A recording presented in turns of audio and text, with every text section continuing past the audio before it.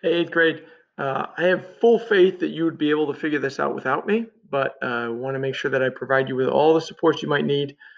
I'm not here today, got a doctor's appointment, but you don't need to know that. What you need to know is what is it we're looking at? What is it we need to do? So let's take a look real quickly and get ourselves where we need to be.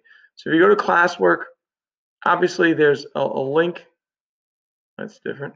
There's a link that you're looking at right now that is, um, you know, not here, asynchronous work, check out this video. But here's what you should also see. Two things. First thing, in-person students, prepare your Chromebook. And this is for all students who are attending or will be attending or plan to be attending in person.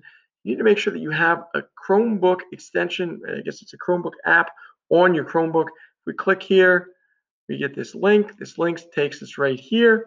And this is the Chrome store where we can install this VEX Code IQ.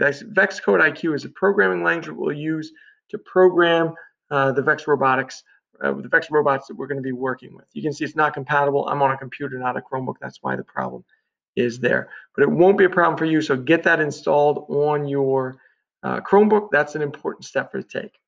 Now, that shouldn't take you too long. It's really not difficult, but it is the first little step to take today. The other thing to do is right here in the geometry spreadsheet.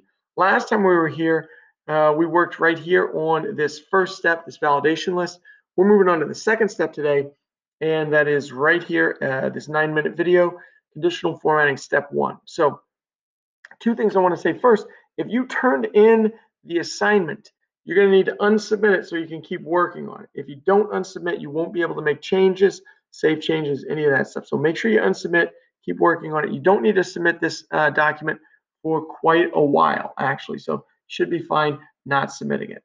Again, the geometry spreadsheet video is right here. So take a look at the video. It's 9 minutes. Watch, pause, do. Maybe it takes you 18 minutes. Add a couple minutes for installing an app. You're looking at 20 minutes out of 40 minutes total. You should be able to get in and out with everything done in class in probably, I would say, less than half the time that you have originally scheduled or normally scheduled for class. So again, this video walks you through everything you need to do in the spreadsheet. You're going to do some conditional formatting, which is kind of cool. It's going to be a way that the user interface will make the user know what we're doing. And then also you'll need to make sure you include a screenshot of that in your exit ticket. That's a big part of what we're looking at. Okay. Again, you got a couple steps to take today. Get those couple things done. If you got any questions, shoot me an email. I'll do everything I can to help you. Despite the fact that I'm not in school today, I'll do what I can to make everything work for you. All right, guys. Have a great day. Make sure you submit that exit ticket. We'll see you guys soon. Bye.